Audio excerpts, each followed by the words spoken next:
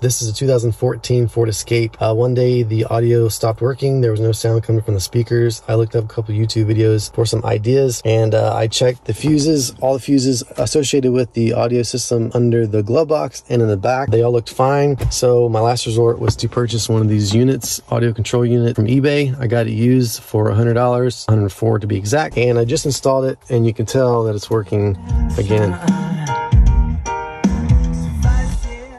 By the way, that's me singing. If you want to buy my music, please. So I did it with these tools, a screwdriver, flathead screwdriver. I didn't even use that, but a socket wrench. These are the types of screws, socket head screws that are all over this thing. And by the way, I did not have to reprogram anything or take it to the Ford dealership. I just reset the whole thing and it worked just fine. Also, make sure that you take your audio module out and you look on the bottom of it and get the exact model number off of it, and that you order that one. Otherwise, you may have to reprogram it.